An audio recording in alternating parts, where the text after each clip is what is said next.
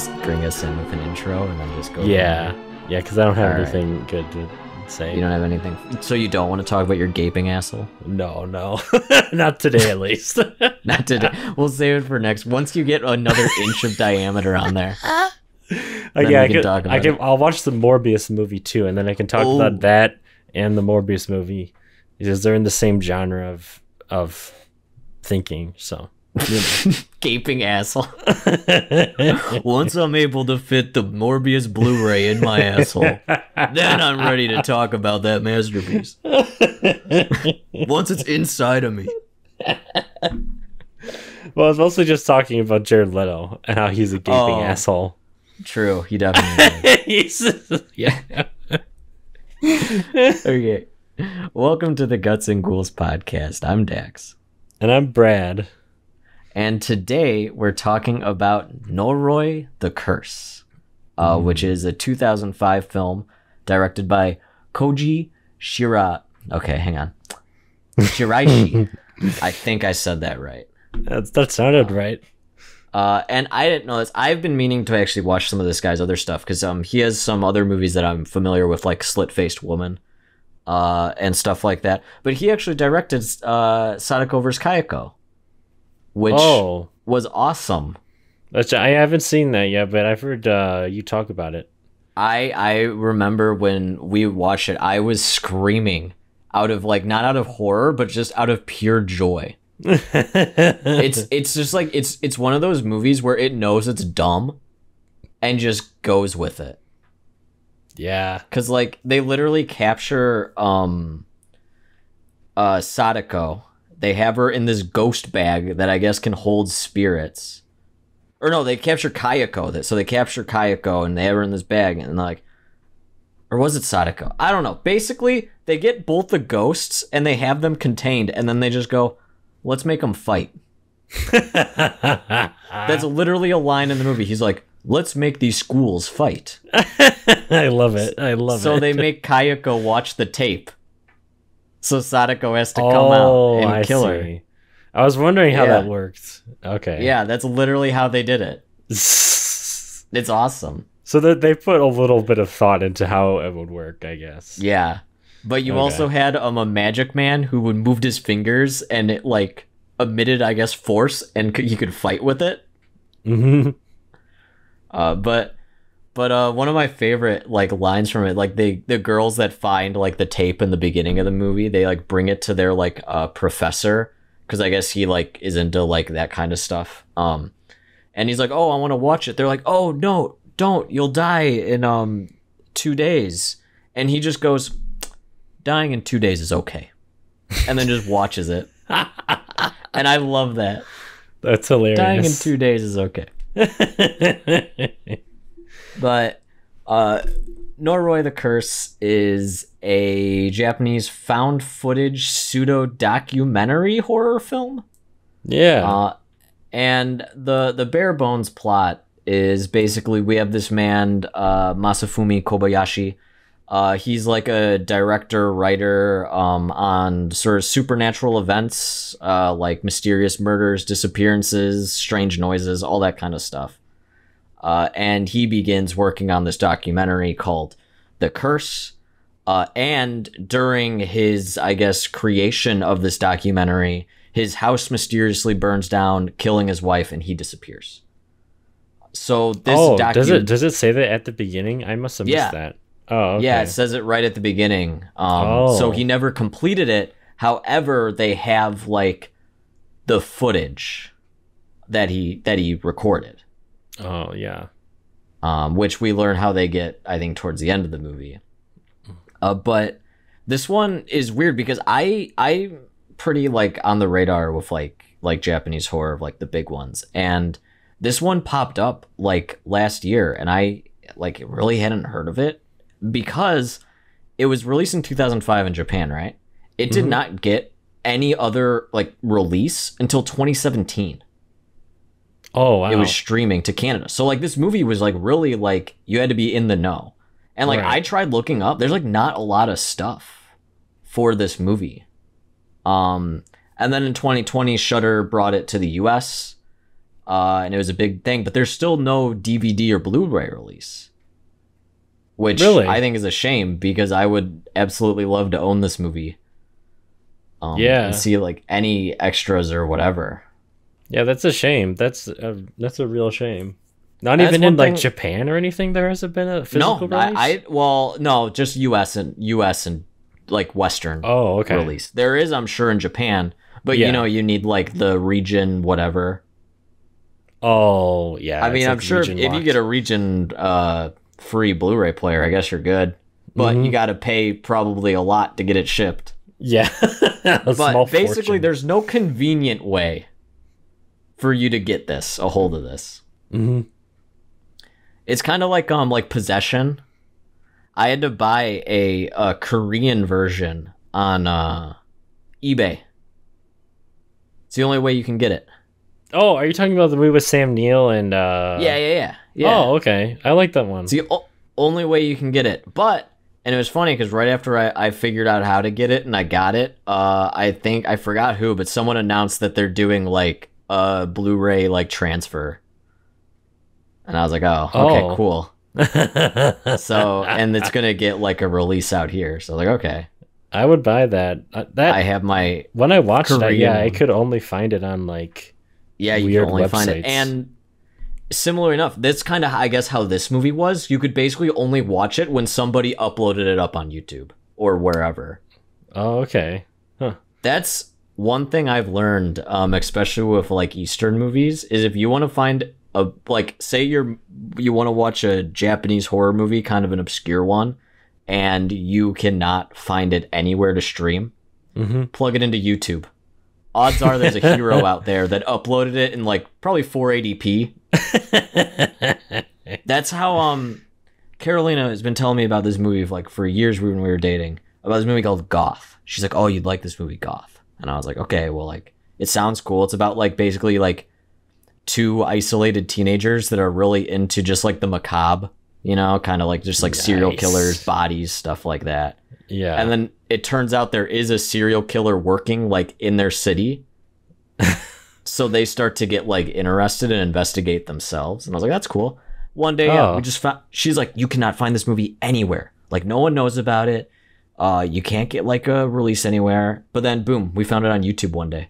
And we watched it. It's weird how that stuff like that works. But you got to be quick about it though, because it gets taken down. Oh, I see. Because I watched the first two Guinea Pigs, another Japanese horror movie, on YouTube, which breaks all the rules and guidelines of YouTube, which is probably why it was taken down. Because that's basically just snuff. But you got to be quick. So when you see it, you got to watch it now before it gets taken off. Yeah, it's weird how YouTube works like that. Like, because you know, you think like I have this idea of old YouTube where like anything flew basically, like. You could like put like anything up there and it would stay up there for forever. But like now it's like you can find that stuff still, but it's just like it's always like you have to go search by like newest uploads. Right. And like try to get it before it gets taken down. It's like it's that regimented now. So so basically this movie really didn't have a wide audience. Like it had fans, but just no one out here really knew about it. So good job, Shudder. Thank you. That's one thing I like about Shudder is they do stuff like that. So I really liked this movie. No, this is one of those movies where it's really rare for me to like watch a movie the first time and just like be right away like this is a 5 out of 5. You know, this is a 5 bagger. And this is what it was for me. Okay. This to me, I absolutely loved every bit of it. I want to watch it again. Now let me hear yours. Oh, I don't want to be an asshole. I liked it. I thought it was pretty good. Okay. I did not regret watching it. I love the horror aspects of it. Like that stuff was really successful to me. Yeah, I think kind of where the not where it falls apart, but the stuff I didn't like was like the mockumentary stuff and some of so really you're not a fan of the style it went for. Well, like storytelling wise. Yeah, I don't mind mockumentary style. Like, I think you can do it. You just need to be like really smart about it. And I think that, my issue with this is mostly that, like, in order for me to get like actually scared by like a mockumentary type thing, it's like I have to like actually believe what I'm seeing. Right. Or like, and I felt like there was a lot of stuff in it that was like, it wasn't like true to the style. Like the acting wasn't like how I would think like an actual person would react to some things. Okay. Yeah, and then some the way the movie is written a little bit too, especially in the middle of it, where it's like very exposition heavy. And it does like one of my least favorite things in any movie, any kind of movie. Like the most infamous example I can think of is whatever that movie with the Bagul guy. Do you know what I'm talking about? The Bagul. The Bagul? Yeah, the Bagul. What's a Bagul? Wait, it's okay. I don't remember what movie it is. It's one of those crappy ones from like the early 2010s. It's like Insidious or something like that, or something. Oh, okay, sure. Do you know what I'm talking about? No, but sure, go for it. Okay. Talk about the Bagul. But in that movie, right, there's like all this build up beef, like, and like you're like, oh my god, what is that Bagul thing, right? Yeah. And it looks like a member of Slipknot. It's not that scary. They're trying too hard to make it scary. But anyway, then halfway through the movie, like the lady goes to like an expert, and then it's Vincent D'Onofrio on like a Zoom call, and he just tells you all about it. Yeah, and he just tells the viewer all about it. He's like, well, the Bagul is this, and he's like, I see. And he explains it all like very matter of factly. And this movie does that like a little bit too much as well. With the guy in the village. Yeah. Like, yeah. I was like, I was starting to get really bored during that scene where they're watching that video, and like he's just literally describing what's happening in the video, and I was like, okay, well, how about we just watch it for ourselves, and then maybe afterwards you have this guy describe it, or like, and then as well that one other guy, he went to a different expert at one point in the movie who describes the demon in this. And like he's like reading off of this and he's like describing the demon's whole backstory. And I was like, oh, all right. But I didn't need all of that. That's just my personal preference. The less that I know about whatever is happening, the better. And the more I can figure out for myself, the better. So like, especially when it's like trying to be like a horror movie where it's like, you know, like it's more scary to me if I don't really know what's going on. And maybe I'm not like being directly told everything. Is what I'm trying to say. Okay, I mean those are all valid opinions, but I'm gonna counterpoint you here. Okay, all right? You ready for this? Yeah, I'm ready. I have part A and B. So A is my own personal preference here. I am a huge fan of mysteries. I like getting little bits of information completely out of order and trying to piece that all together. So I was like having a blast as like our main character Kobayashi was doing the same. So I liked that, like, oh, we have all this stuff, let's go to this like then they learned about this expert. Like once they have enough pieces to put together this, then they're like, okay, we have this new information compiled of this, who can we go with this? So that's when, you know, they go to the expert and he explains this thing. And my second counterpoint to yours. Okay. All right. It's a documentary. You know, like, I mean, I don't mean to sound like an asshole, but the point is to explain to us, you know, like, because you have to think of it that Kobayashi put this all together. Yeah. You know. So, okay. Yeah. I get it on a logic level. Yes. But you're saying as a film. As a film, to me, it's not very scary if some guy just points at a bunch of pieces of paper and goes, understand. This is this demon, this is what he does. Okay. Watch out. Watch out. Do you know what I mean? Like that's all that I mean. I get it on a logic level. Like why, like logic level checks out. I get why a filmmaker would go to like experts and talk to them and like and have them show. I just don't think it helps the movie's scares at all for it to just all be outright explained. On the table. Like I was thinking of other like found footage or mockumentary type movies like Blair Witch. Yeah. Like that movie gives you nothing. No, like, literally nothing. You just kind of get like all what the people in the town think it is. Right. Yeah, exactly. And it's never outright explained. You like find out, you see like different things, weird like stick people in the woods, and you're like, oh, what the heck does that mean? And you can kind of piece it together for yourself, I guess. That's my personal preference for how, and for how, especially like found footage things, how I prefer them to be made. But I think this was well made. I thought it was well written. Again, on a logic level, makes complete sense. But just your personal preference. Right, yeah. I just don't think it's very scary to like have like everything like so outright explained. Like I feel like there was too much like exposition and too much of going like, okay, now we're gonna go to this person and then they're gonna immediately talk to me and tell me everything I need to know. This random person that I don't know who they are. Right. That was like, but like it really picks up near the end. I really started to like the movie at the end, like when they go on that boat and they're in the middle of the lake. Yeah. From there on, I really liked it. The only thing I knew about this movie, because I saw a screenshot a long time ago, was that apparition they saw in the forest. And since then I was like, I need to fucking watch this. You're talking about the one with the babies crawling all over? Yes, the nightmare fuel. Yeah, that was really scary. The visual that will never leave my mind. Right, yeah. Which I want to go into, and it sounds like you're going to have a different opinion. But this, for me, was one of, I think, the scariest movies I've ever seen. Yeah. I mean, this is very similar. It's hard not to compare this to Lake Mungo.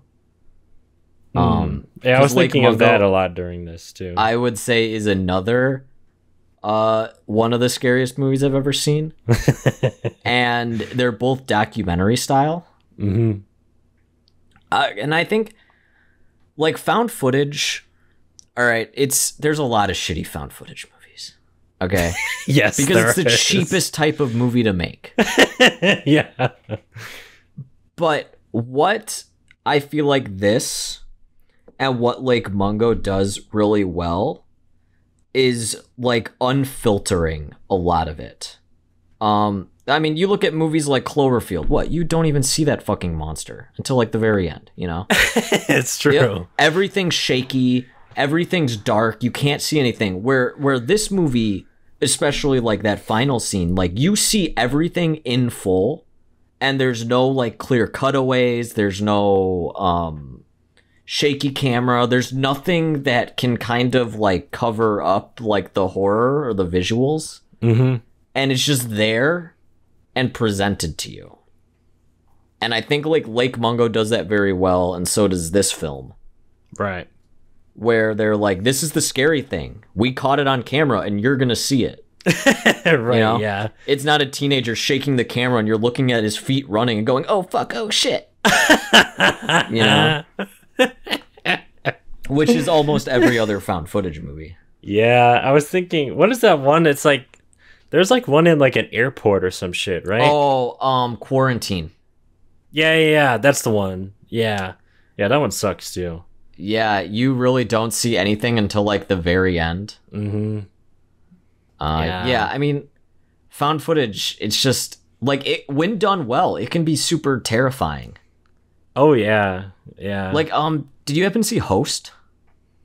No, I've heard about that one though. I heard that one is really good. Pretty good, and it was pretty unique. And unfortunately, after it, all these other Zoom horror movies came out. Oh god. But that one was actually like it uses it very well. Like it understands the platform it's using. Like there's a part where the girl turns on like a filter. It's like a face filter. Oh. And in the background, you see the face filter pop on like something out of nowhere, you know? That's creepy. So they do clever stuff like that. Okay. That sounds so, pretty and neat. I think found footage movies, when they acknowledge this is a found footage movie, how can we work that in our favor? Mm-hmm. That's what separates the good from the bad. Right. Yeah. Yeah. You have to use it to your to your advantage, and I think this movie and Lake Mungo do really, really well. Mm-hmm. Yeah. I mean, like Lake Mungo. Maybe we'll talk about it in its own thing eventually. But Yes, we definitely will. yeah, we like both love that movie, and that's like, it's just I remember watching it in the middle of the night. Like the first time I ever watched it was like 1 a.m. I watched it at night too. It was like at 11 I started it. Yeah, and there's that one part in the movie where like I legitimately could not sleep that night. Like no, yeah, that visual, that same one you're talking about, is like ingrained in my mind. Right? Yeah, it's so terrifying. Ugh, it's rough. This one has a lot of that too. Like that all that forest stuff. Mm-hmm. Fucking spooky. Even just that like weird like ritual scene they come upon with all the dead dogs and stuff. Yep. Where it's like it looks really like realistic. It doesn't linger too much on it. You get like enough information just from what it shows of it. But like, yeah, right. I mean, just that is like creepy. That, yeah, it's creepy. Yeah, and like the ending, the final sequence we'll talk about when we eventually do break down the plot. But like I like that the camera is static the entire time. Oh, yeah. Like, I mean, he like drops it and that's how they get it static, whatever, you got to work with it. Right. But like you just see it all playing out. Which is like really jarring. Right. Yeah, that was really cool. Yeah, I think that I mean, for me this is like one of the scariest movies I've ever seen. I think my girlfriend watching it with me would say it is the scariest movie she's ever seen. Because she was just freaking out. She did not want to be alone in her room by herself after watching this. This might have topped the Mulholland Drive dirty man scene, the winky scene. Oh my god, maybe. That's funny. I can't even talk about that movie without her getting scared.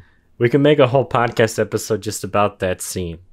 Yeah, just breaking down the winky scene in David Lynch's Mulholland Drive.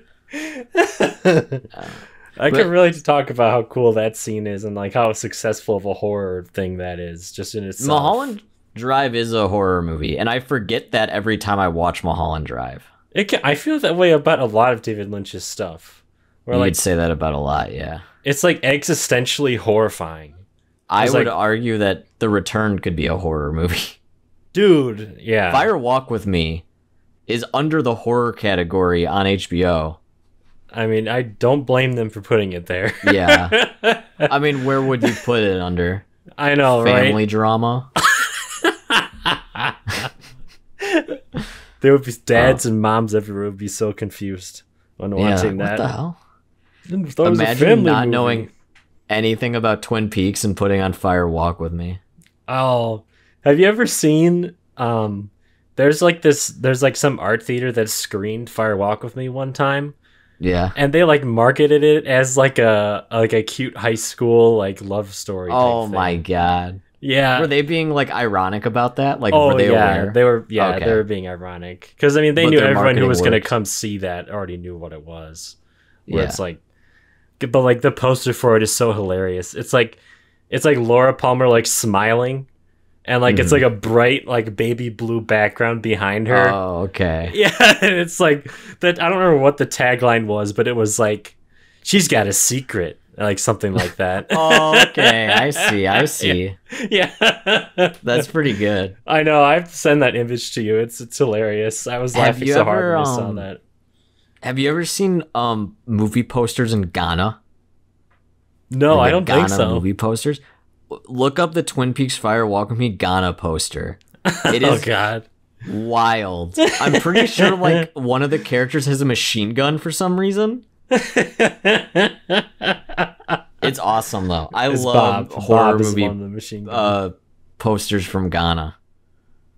It's like its own aesthetic. Oh my god. So, but I was doing research on this movie. I was like trying to find, just like stuff about it. And I couldn't find a lot. But oddly enough, I found a Roblox game What? Based off of this. Yeah. Oh my god. Because I was just looking up like Noroi the Curse into YouTube to see like maybe if there's like any like behind the scenes stuff like that, like making of interviews, whatever. Couldn't find much, but I found someone like it was like a Roblox game called Noroi, and I was like, okay, no, it was called Kagutaba. That's what it was called, and I was like, I wonder if this is it or it's just a coincidence. So I like watched the video, and it's like this little kid. It was like, I mean, that's bad of me to assume this guy was a little kid, but there was no audio. It's Roblox, so I assume it's like someone under 10 years old. But it was basically just like he like spawned in front of this like shrine in a spooky forest, and I was like, okay, shrine, you know, it's just a Japanese horror, that's pretty common. But then eventually got to the point he had to like make loops. And I was like, oh, okay. And eventually the final scare is Kagutaba does like grab you. And it is like the face from the movie. Oh, really? Oh, that's so weird that someone made it into a Roblox. I know. It's so bizarre. Yeah. And like it wasn't bad either. Like it was pretty well made. It was just like a fun little 10-minute kind of puzzle horror game. That's cute. I have to look this up now. Yeah, it was pretty cool. But yeah, I wanted to tell you this when we were watching it, because you know, like we write notes like while we watch some of these movies that we know we're going to talk about, so we can like remember things. And me and Carolina were writing down. We basically looked like insane people because we were writing down stuff. So I had written down at one point it was face, pigeons, man's voice, aluminum, dogs, loops, psychics. And we just had all these arrows going around everywhere. Yeah. So we were having a blast with it. And then by the end, we like made a diagram like of it all figured out. Oh my god. Which so you guys were literally that Charlie Kelly meme. Yeah, of him with like on that cork board with all the papers pinned. He's got all this mail for a Kagutaba. Turns out Kagutaba doesn't exist. So, no, yeah, we were having a blast, and I just love I love mysteries like this, you know? Yeah, the full disclosure, I do like mysteries like this. I just think you could have told the story in a different way, and that would have been more interesting for me personally. That's fair. Yeah. So I don't mind it being a mystery at all. I'm completely okay with that. Obviously, I love Twin Peaks, and that whole thing will be a mystery forever, probably. But like, yeah, you know. I mean, I was from what I've gathered from people like other people reviewing, it seems like this is a movie that you're either going to be a big fan of, or you're gonna think it's really boring. So I think that you became like the middle liar. I did, yeah, somehow. I don't want to be lumped in with those dumb people that, like, because, like, I know there's dumb people that would watch this and be like, what the hell? Nothing happened. That's just so boring. I had a friend that told me they didn't finish The Witch because it was boring and nothing happened. Oh, my God. And I was like, there's a baby getting ground up in the first 5 minutes. What do you mean nothing happens? Yeah, literally. You know?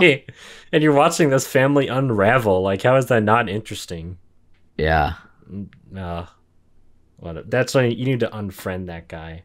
Unfriend him. Just send him a text. And he's like, "You've been unfriended." I'll send him a poster for the movie Unfriended. And be like, "That's you, buddy. You're unfriended." Got him. Got him. So before I go into sounding like an insane person covered in tinfoil, I break down the plot. Overall, I safely say I love this movie. I recommend it to anyone, especially if you're a fan of Japanese horror. I think it's a great found footage movie. I think it's one of the better found footage well, maybe some of the best found footage movies out there. I realize the bar is really low with found footage. And you watch it on Shudder. If you got Shudder, that's really, I think, the only place to watch it. Yeah, that's what I saw too, is the only place. I think you might be able to find it on YouTube, but I mean, that's about probably. I know when I was researching for this episode, literally you look up like Noroi and the first thing that like people search for is full movie. Really? Yeah, so it's probably people that have been wanting to watch it. Oh my god, that's great. So, all right, are we ready to get into the plot? Yeah, let's do it. Spoilers ahead. So I kind of had to write this. I wrote like an outline here, a bit interesting. Not so much in the order that things happen, but I think the order that they make sense in. Okay. Because it is kind of like you get this movie gives you pieces of information, right? Right. And it doesn't really come together until like the end. So probably the first like hour of this movie, you're just like, how the fuck is any of this related? Like all those Japanese variety shows. Yeah. Like there's like 3 different ones. Oh yeah. And I love Japanese variety shows, dude. Like, honestly, it's like the funniest shit ever. Like, look up, I gotta show you the dudes. Like, you know the MTV Silent Library show? Oh, I don't think so. Oh, it's basically, it was on MTV. And it's basically like they're in a library. They all have like, there's usually 6 of them. They have cards and they shuffle them and you get a card, and it's usually like one person gets like a skull, which means they're like up for like a punishment. And they have to like do something, but like they have to do it so none of them like go over like a certain decibel from like laughing or like in pain or whatever. So it'll be stuff like you get like slingshotted in the nuts, right? So, or it's like something like silly where you have to like pie someone with a mayonnaise pie or something stupid like that. And like not laugh or else they lose the money. Right. But that was big here, but it was actually like originally this like comic group that had like a variety show in Japan. And they basically like invented that where like they have a whole bit where they basically like go in like set scenarios and the goal is like they can't laugh or else they get like spanked. That's like the punishment. I love it. But my favorite one, it is the funniest shit ever. They're like they're at like a sushi restaurant. And the guy, like the waiter's like, oh, how's your sushi? And the guy's like, oh, it's like really good. And the guy's like, oh, do you want to like, tell the chef how good the sushi is? And the guy's like, sure. And he's like, okay, I'll get the chef. And the chef comes out and it is just like the biggest black dude ever. like Terry Crews, like level, like muscular. Oh, he's muscular. And it's funny because like in Japan, like that's really rare. And also to be a sushi chef. And so they're already like laughing, and then the dude goes up to him and the guy just asks, he's like, oh, what's like what fish is this? And he just goes, I don't know. And he literally just asks question, every answer just I don't know. It's like the funniest thing ever. But oh my god, yeah, variety shows are amazing. I've seen clips only from one where I don't have a lot of experience with Japanese variety shows, but I don't remember what it was called, but it was hilarious. It was like one where it's like they just like give kids a shopping list and they just put them like in a grocery store and tell them to go get all the groceries. Yeah, they just like give them adult tasks. Yeah. And there's like people like commenting over it while it's happening. It's like, yeah, it looks funny. One of my favorites, they get like these idol groups. And they just get them to do like crazy stuff. Like there was one where they had like a pipe, like a see-through pipe, and inside was like a cockroach, and they had to blow the cockroach into like the other person's mouth. Oh god, it's shit like that. It's awesome. Damn, that sounds horrible. I could go on for hours about all the variety shows I love, but basically, so our film starts with Kobayashi, who's I guess a paranormal investigator and writer and filmmaker. Yeah. And he's first called to a woman who says she always hears babies crying next door, despite like the family not next door not having babies, but like a young boy. So he's like, okay, I'm gonna go check it out, and he goes to the neighbor, and she just yells at him. And he's like, okay, whatever. I guess, we can't continue this lead. But on their way out, they see like a kid in the window. and there's also a bunch of dead pigeons. So they take the audio they got to a sound guy, and the sound guy's the real MVP. They give this man a lot of business, and he does a pretty good job. Yeah, right? I was thinking that during this. But he's able to like filter out the audio, and he's like, you can hear like it's like a newborn crying, but there's like at least like 5 of them. So that's kind of like our first little bit of knowledge we get. That kind of like sets up the mystery, you know? Yeah, it's a spooky sound too, where it almost sounds like a cat like yowling at first. Yeah, but it's like that's like not quite a cat. And then like you listen to it further, and you're like, oh my god, yeah, that is like a baby crying. But like weird. He explains it where like it ends, I think, with an inhale, and that's how I guess newborns cry. Right. So that's why it kind of like it cuts short. So that's why it kind of sounds like a cat. Yeah, that makes sense. And then this is when we start to get into like the variety shows, where there's one where I guess they gathered psychic children, and basically the guy draws a very specific shape on a paper, puts it in like a black tube. They can't see the paper. The kids just have to feel the tube it's in and then draw it. And this one girl kept drawing like every shape perfectly until the last one, she drew a little face. and the face looks like, have you ever seen Princess Mononoke? Oh, is that the Studio Ghibli? Yeah. Oh yeah, I think I've seen that before. You know the little tree spirits, those little like white dudes with like the black eyes and their head shaped? Oh, yeah. It looked just like that. So that's what I thought this movie was going to be about. I was like, oh, it's going to be about tree spirits? Right. No. Nothing that fun. I didn't even make that connection, but you're so right. They totally look very similar. Yeah. But then finally, like in the variety show, the last test was to conjure water. So she has a flask, and she's able to just create water with her mind in it. But inside, she also created a hair. And they take that to a lab, and it turns out it's like an infant's hair. It's like an infant mammal is how they say. They don't know if it's like human or not, but it's definitely from like something that's a baby. Mm-hmm. And then shortly after, this girl goes missing. And that's kind of, I think, what kicks off the plot. Because Kobayashi's like, okay, I gotta find this girl. Like, I know weird shit's going on around her, so it's something paranormal. That's where, then we're introduced to another variety show with our actress, Marika. And one thing that's actually interesting, I found out that all the actors in here actually played themselves. So, I guess if you're Japanese and you know the actors, I guess that adds some realism to it. Yeah. Oh, I didn't. So she's literally playing like a version of herself or something? Yeah, like she's herself, yeah. Oh, okay. I didn't know that. That adds something to it. Yeah. And I guess some of the other characters were as well. Like they were just playing themselves. Oh. Like I guess probably the variety show people. Yeah. So they were trying to do like a Blair Witch thing where like try to get people to be like, oh, this could be real. Right.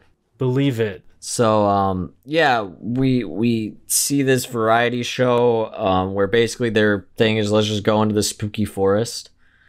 And Marika, our character, she hears voices and she collapses and screams. And when they play back the footage, you see like a boy, like a ghost boy in the background. Mm-hmm. Kind of your typical found footage spooky stuff. Yeah. But then they go to interview her after this event, and they bring a psychic named Hori, who is a man covered in tinfoil, head to toe. And he tries to, I don't know if he tries to strangle her, kind of. Like, he jumps at her, and he goes on about how ectoplasmic worms are coming for her. Yes. Yeah. So Kobayashi's like, okay, I think we need to like see like what this guy knows, because he sensed something. So they go, and his entire home is covered in like tinfoil, and he's like doing these drawings all over. And basically, he says something about Kana, which they were like, "What? Like we didn't really tell you anything. How does he know about this?" And he's like, "I gotta find Kana. I gotta find Kana." And he draws them a map, which leads them to this apartment, who is owned by a man named Osawa, and they kind of like, I guess, watch him from the balcony. And there's all these pigeons on his balcony. So he already has a connection between that guy and then that other woman from the beginning with the boy. And we later learn that that woman also lived next to this guy. So there was a connection there. And that woman's name is Ishii. Yeah, Yoki, something like that? Ishinaki? Something like that. Yeah. All right. So then, there's so much. You're going through your cork board of information right now? Yeah, I'm moving around the little Bolton things with all the red string. I hope that picks up on the mic so the people can hear that. Yeah, you hear my thumbtacks going in and out. You hear me frantically scribbling. I hope this makes sense to people who have never seen this, or else it's just going to be going on and on about ectoplasmic worms. You're doing a good job. I'm following so far. Okay. So, Marika, our actor, she contacts Kobayashi because she says she's waking up in the night making loops out of yarn. So they're like, okay, let's set up a camera and film you and see what you do. All right. So, Marika, just as she said before, wakes up. And this time she unplugs like a cord from like her light in her room and once again ties it into knots. So they're like, what the fuck? That's weird. And they're trying to find the connection with the knots. And so they take that footage to, again, our sound guy, and he isolates it, and he hears a man's voice say Kagutaba. So this is when they sort of trying to find out like what Kagutaba is. And I guess like the literal translation is tool of chaos. So they connect it to this village, and they bring it to kind of like an expert in the supernatural. And one of my favorite parts about this movie is this village, because it sounds super cool, where it's basically just a village of wizards. And they, I wouldn't say accidentally, but they basically summoned this guy Kagutaba. You know how wizards are. They're just like, can we do this? They just casually summon demons. Yeah, they just casually summoned a demon. Well, I mean, I don't know if they casually did it, because they sacrificed like a bunch of baby monkeys. But they summoned this demon. Things got a little crazy considering his name is Tool of Chaos. And I forgot about that. Yeah. So they basically, to appease him, they perform this ritual that involves a priest, a medium, and then the demon himself. And essentially the ritual is the priest will communicate through the medium. In this case, it turns out we find out that the daughter of this priest was Ishii, the woman with the boy. So basically it goes, they talk, they cut a rope, he does one bow, 4 claps, and another bow. And that like appeases him for the year. Like he kind of chills out. However, on the last ritual they did, something went wrong and his daughter like seized up, very similar to how Marika did in the forest during that variety show. And then unfortunately the town was destroyed by the government to build a dam. So basically the last ritual kind of got flubbed up, and then the town got destroyed and no one could do the ritual again. So they're like, shit. That means that this ritual needs to be complete. So they do more information to Ishii, thinking like, oh, hey, maybe we can get her to, finish the ritual. And she lives up in this town now. And everyone in this town, I guess, is somewhat of like kind of supernatural minded. They all have dogs because I guess dogs scare away the demons. Yeah, they're all really cute dogs too. Yeah, lots of Shiba Inus. The guy loves Shiba Inus. It's like the Japanese poster dog. Yeah, that's Doge. That's Dogecoin. That is the Doge. The Doge. But so once again, they knock on her door. Her house is covered in loops, and she sends them away again. So they're like, okay, well, you know, she's not going to be able to reason with her. So they're like, fuck it, we're going to do the ritual ourselves. So, also I failed to mention, at this point, Marika is almost in like possessed mode, where she's kind of weird. She's kind of off. She randomly has like these seizures, I guess you could say. Mm-hmm. So Kobayashi's like, let's do it. So he gets rope. They get Hori to come along because he is connected to this as well. He can sense whatever this is. And they go to the dam. They basically boat out to where the river or where the ritual site would have been. And they do the ritual. They cut the rope. He does a bow, 4 claps and a bow. And suddenly Marika's like, okay. But almost in like a suspicious way, you know? Yeah. Something was off immediately with her. Yeah, she's like, oh yeah, I'm fine. You know? Like, I feel so much better. Yeah, what she says, she feels lighter or something like that. Yeah, she feels lighter. It's like, now, this is when the movie, I think, cranks it up. Yeah. This is what like a lot of the buildup leads to, because now Hori freaks out. And he's telling them, like, get out of the water, get out of the water. They get out of the water, and Hori runs into the forest. And Kobayashi takes a camera, and he's like, I'm going with him. You guys go back to the car. So Kobayashi follows Hori. They run into this forest. They go deeper and deeper, and they start seeing all these dead dogs. And they all seem like they have like their throat cut, and some of them are like gutted. And it all leads to this shrine. And then this is when Hori points out, and he keeps saying Kana, Kana, Kana. And the camera turns, and you get some pure nightmare fuel. And it's like basically a like ghost of Kana with a bunch of fetuses crawling up on her. And it's one of those things, it doesn't sound that scary, but when you see it, it's the way it's executed. It's like very off. Yeah, is that supposed to be Kana that's like having the babies crawl? I think it is. Oh wow, it's a child. Yeah, definitely a female child. Yeah.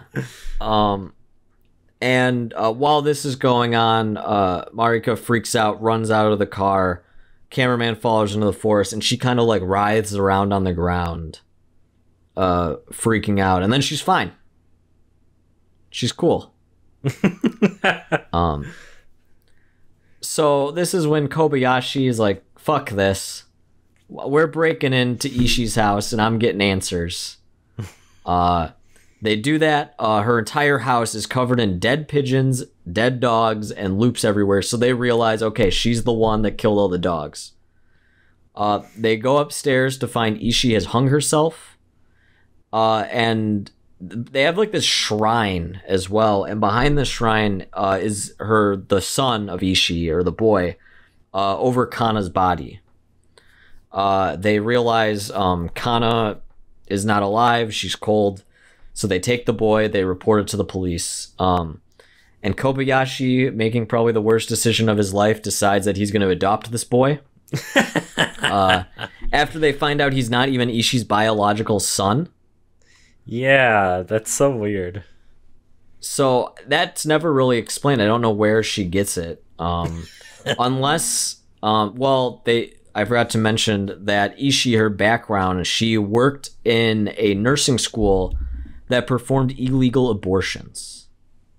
So it was like, I don't know what the term is, but it's basically like once the fetus has formed. I guess in Japan it's illegal, and I think even here, depending on the state, it's illegal. Yeah, I think you could be like, I don't remember what what weak market it is. But yeah, even in the US at a certain point it's illegal to do. Yeah. So it's like basically well after that.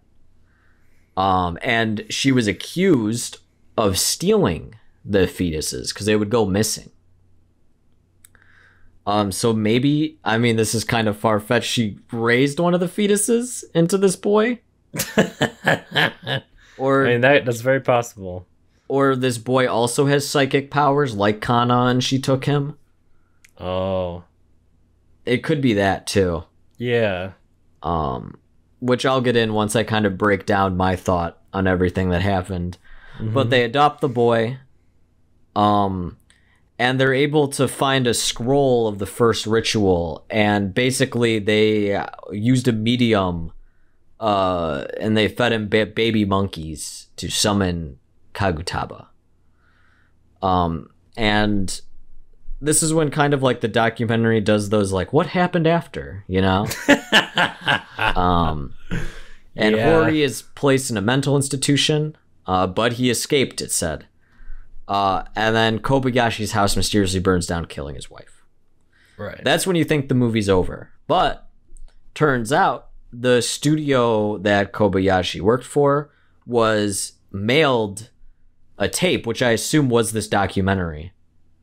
And this extra footage we get at the end. But it was addressed from him, but he's still missing. And what's on the tape is it's Kobayashi's house. And Hori arrives at the door and he's like in like the asylum, like I guess whatever that's called, you know, hospital clothes. And he grabs a rock and comes inside and he just straight up attacks the boy and bashes his head in like over and over. Yeah. It's executed really well. But this is the part that really fucked me up, which was one of the scarier moments in the movie, is he's bashing the boy's head in, and then he just stops, right? Mm-hmm. Hori just stops and stands up, and the boy gets up, and his face, it's supposed to be Kagutaba. Like, the mask of Kagutaba is kind of like those tree spirits from Princess Mononoke, where like they're two really big eyes, one kind of is up, one kind of is like lower on the face, and like a little mouth. Mm-hmm. But it's like, the boy's face is all bloody, but it makes that. It almost looks like almost like, you know, when after someone's beaten up and like their face swells. It looks like that. So yeah, it looked really creepy. Yeah, and he just stands up and stands there. And then behind him is Kana's ghost. And Hori just kind of grabs the boy's hand and they walk out. And then that's when Kobayashi's like in complete shock. The wife, who I guess is under Kagutaba's control, goes into the next room, pours gasoline on herself, and lights the fire. And we see her burning alive, and it's spreading throughout the house. And it ends with just saying Kobayashi's still missing. and there's no credits, which I kind of love when movies do. Yeah, it just ends, right? Yeah, it just ends. Because it's kind of like, oh, I like that because it adds a little, like, feels like you didn't just watch a movie, you know? Mm-hmm. Like you watched something maybe you shouldn't have. Yeah. It's a lot. It's a lot to process. There's lots of pieces. It is, yeah. So if you don't mind, I'm going to go in to what me and Carolina came up with. Plot-wise of what happened. Okay. And kind of, I think, the future of what happened to Kobayashi and where he is. Yeah. So we know to do this ritual to appease Kagutaba, you need the priest, the medium, and Kagutaba, and the priest communicates through the medium, right? Right. So Ishii, the daughter, the priest, who was the medium, I believe became the new priest, right? To appease Kagutaba. She needed a child of, or someone of psychic power to speak, so she got Kana, or could be stealing multiple kids in order to find the right one, but in this case Kana fit the bill. She was able to do it. Mm-hmm. And basically she was feeding Kana all of these fetuses, similar to the baby monkeys, right? Right. So she was feeding this child these fetuses and embryos in order to appease Kagutaba. However, what I think is up for speculation is whether or not she was under Kagutaba's control or she was doing it against Kagutaba. Or possibly to summon him again. Oh. I think it could be to summon him again because remember in that ritual it went bad and she was semi-possessed. Yeah. And essentially the boy acted as kind of the vessel for Kagutaba to enter. Right. That was my interpretation. Okay. So when Ishii, either depending on how you see, she saw that her job was done, so she hung herself, or maybe if she was under Kagutaba's spell, she had a moment of clarity and was able to end her life, you know, stopping this. Or maybe Kana died, something went wrong, she hung herself, right? Right. But in the end, so we know the Kagutaba is the boy, essentially. Whether or not Kagutaba is in full control of the boy or he's just in him is fine. Hori comes. Hori knows because he's super psychic, but because he's an institution, he lost his tinfoil, his aluminum, meaning that he's more susceptible to the ghosts or whatever it is. And that's why he stops bashing the kid's head in, because Kagutaba is able to get him under his control. So we have Kagutaba. And we have Hori, and then we have Kobayashi in the end, kind of like our last survivors, right? Right. So Kagutaba and Hori go off to do whatever the fuck Kagutaba wants to do, because he's a demon of chaos, okay? But we believe that Kobayashi is essentially the new priest. And he is going to find his medium, and he is going to appease to end this, and Kagutaba. Okay. That's kind of how we read into it, is why he disappeared. Yeah. And why he sent the tape, so people are aware. Oh, I see. Because if you go, oh, I'm going to go try to appease this demon, people are going to think you're crazy, right? Right. So I'm guessing he's going to spend the rest of his life going after this demon, trying to do the ritual successfully and appease it. Hopefully not stealing children and feeding them embryos. Hopefully he finds a better way about it. Right. But essentially that's what I think it is. Okay. I didn't think that much about it. So, but that would make sense. That would make a ton of sense. What you just said makes total sense. So I was wondering why why they emphasize so hard that he disappeared, that he didn't end up dead or whatever. Yeah, because they didn't find his remains. Right, yeah. And he was the one that sent in the footage. Yeah, it even said it was from him, right? Even in the thing, so. So it could be like a warning, you know? Mm-hmm. But yeah, so Noroi 2, we have Kobayashi who's trying to hunt down the demon. Oh god. Yeah. Noroi 2.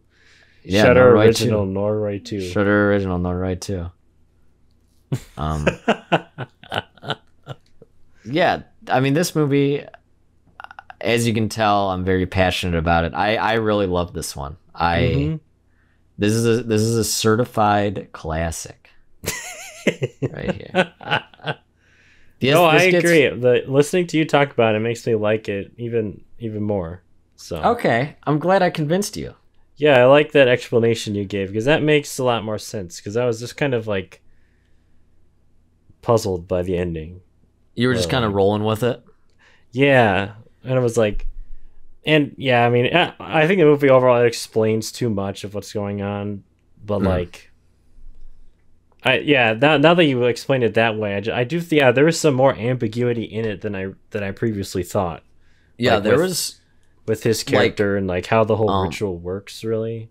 Yeah, with Ishii and the boy and Kana, that was all really ambiguous. Yeah, as to what Ishii was actually doing, because it's very unclear and that's the one thing I'm the most unclear on, is if she was doing it of her own, like, fruition, or if she was under the control of Kagutaba. Yeah. I assumed she was under the control of Kagutaba, but it could go either way, I guess. Yeah, I mean... she was clearly insane to some degree. Yeah, definitely. But I mean, she could have been that way just of all the awful shit she's been doing in her life in order to make this happen, you know? Right. So, and I think maybe the suicide after she did the ritual, she's like, I'm done. But like, was she summoning him? I mean, yeah, I guess, okay, now I'm kind of under I'm on team that she's somewhat under his control. Yeah, I would say so. Because maybe giving him like a vessel. Right, yeah. To be more powerful.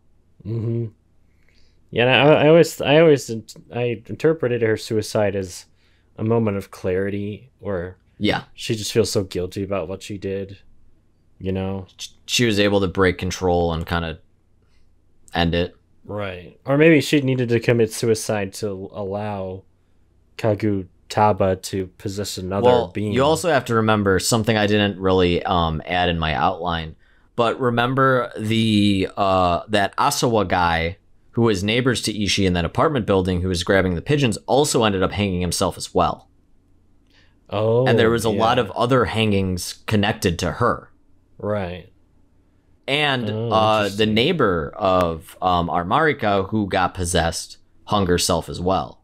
Mm-hmm. So it seems like people around Kagutaba, like once Kagutaba was done with them, they would hang themselves. Right. So. And we don't really know what she wanted with them, really, right? Or no. We don't. Yeah. It's a mystery. It's interesting to think about. Yeah, so that's where I was getting real into this one. And I'm glad I convinced you. No, yeah, there's definitely some more. I mean, I there are still things I didn't like. I want to mention about the ending of it, where the part where this house starts burning down. I was like so frustrated that he didn't just put down the camera. Well, the camera was like, he did grab the camera at the end, but for the most part, the camera was on the ground. Well, no, even when his son was being beat in his head with a rock, he was still holding the camera and only using one hand to try to get the guy off of him. Hey, you know what? He knows what's good content. You know? Yeah, I guess he does. That was the part that frustrated me. And earlier in the movie too, where it's like the tinfoil guy Ori, when he starts assaulting the main guy, the director guy. And the camera guy's just like standing there filming it happening, and I was like, dude, put down the camera and help him out. It's Hollywood. You know? Yeah, stuff like that made me think of like, you know what, maybe if this was a more conventional movie, I would like it better. Because like I feel like they didn't like, I mean, early on they really were taking the found footage stuff to like the nth degree, like they should, with like showing like those variety shows and like the talk show, and like that was all really cool. And I thought that was like something you don't usually see in like the found footage, taking other pieces of media, right? And fitting it in, especially something like a variety show or a talk show. I can't think of any other mockumentary that has done that, where it's like you recreate something like that. That's really unique. Yeah, but I mean, just other things like that. They're like little things that don't. I mean, it just goes to show how hard making a good, like, found footage horror movie is. Right. Yeah. It's so hard to keep it like truly realistic. Yeah, it really is. Only few have made it really work, and like Blair Witch is one of them. I think we both really like that one. Blair Witch is good. Yeah, and that one is just the way that's executed is literally just one camera, 3 teenagers in a fucking forest. Yeah. And like there's not really much you can go wrong with that. But again, it stays so ambiguous. And why the Blair Witch sequels suck is because it loses the ambiguity. You know? Right, yeah. It's like, oh, it's a creature. Okay. Yeah, that's so lame. God, I hated that new Blair Witch movie they made a few years ago. Yeah. That movie's garbage. Have you seen that? I saw the ending. Oh, okay. But I was not interested. It was just on TV. Yeah. I mean, I was already like noped out of the movie in like the first like 10 minutes or whatever. Because they show the ending to the first movie, right? But then they add in a scary monster noise. Oh. Yeah. Wait, they added it into the footage of the first movie? Yeah, like the first it was like the end of the first movie with that guy in the corner. Yeah. And like it's at the part when that camera gets knocked out of her hand, you hear her like screaming. And like they added a monster noise in during that part. And it's like, oh, come on, really? Are we really that stupid?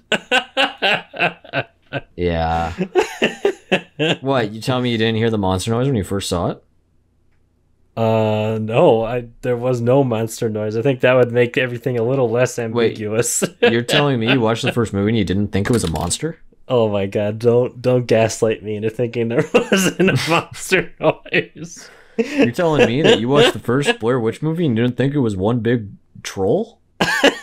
One big goblin man? One big green man? People think that movie is about aliens. People think Twin Peaks is about aliens. The co-writer of Twin Peaks thinks it's about aliens. Yeah, so, unfortunately. People think a lot of dumb things. Aliens aren't scary. I'm sorry, but... They can be. I don't know. For me, I believe in aliens more than I do in ghosts. Yeah, I agree with you. When aliens are done right, they can be scary. Like stuff like Arrival that takes an actual look at like realistically what would happen if aliens just made contact. Mm-hmm. That shit's scary. And they're Annihilation too. Annihilation is is horrifying. Yeah, but just little green men running around. We'll have to see how Jordan Peele handles that subject matter in his smash hit film Nope, coming out in July. Get ready for the podcast about that. The aliens are not really aliens. It was us the whole time. Oh my god. We're alienating each other. Oh Lord. What if it was like that? Where like the reveal in the movie is that the aliens that are like invading and like killing or attacking people in the movie were there on Earth first and we kick them out. Oh my god. They're the indigenous people. I know. I was trying to think of what angle he could go with that would be like about like social politics and like stuff like that. And that's the only one I can think of. They attack on Columbus Day. Oh my god. Hey, we can write movies. We write a movie every episode. Oh, and you could make one of the characters like Native American. Yeah. Or have some Native American, and that she's the only one the aliens don't attack. Yeah. They kill everyone else. Yeah. They're like, and then the aliens are like, they raise their fists. They're like, we stand in solidarity with your people. That would be so horrible. That's awesome. I hope he doesn't do anything like that. That's gonna be what Halloween Ends is about. Oh god. Dude, I'm excited just to watch that, just to get it over with. Like, yeah, don't you love it now that franchises are just, I can't wait for the last movie to come out so I don't have to watch more of these. That's the way I felt about Star Wars. That's how I was only excited for the episode 9 just to get it over with. Like a Band-Aid, just rip it off. I wasn't even emotionally invested before, but I'm now ready to just not be invested at all. Just to be over with. I'd feel like you don't have to watch it. Yeah, I have not watched a piece of Star Wars media since. Oh wow, you've held pretty strong. Yeah, you know what helps? I don't give a shit. Oh, Mandalorian takes off his helmet and you're mad about it? Cool. I don't give a shit. Oh, there's colorful bikes in Boba Fett show. Oh, Boba Fett, yeah. I don't give a shit. Yeah. That was terrible. I don't know if you've seen clips from that. That's like some Spy Kid shit. No, I rather watch a Spy Kids show. Probably, yeah. I mean, I'd rather watch a Spy Kids thing than watch Boba Fett again. I'll agree with you on that one. Spy Kids 3 was the original Avengers, and I'm not going to elaborate anymore. Dude, they should have gotten Robert Rodriguez to direct the Avengers. First Avengers movie. Didn't he direct an episode or two of the Boba Fett show? Yeah, he directed a bunch of. You know, I think he was the most consistent director on that show, which is probably why it sucked. Aw, why you gotta be mean? Not to be mean, but.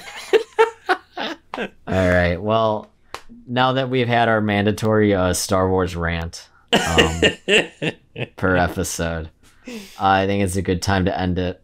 You can watch Noroi on Shudder. I highly recommend it. It's great. It's super scary. I think it's a good movie to watch late at night. Turn off all the lights. Get super immersed. Yeah. Because it's a really spooky time, and you'll probably see things that'll never leave your mind, like I did. Yeah, get ready for some nightmare fuel. Yes. So thank you for listening, and we'll see you next time.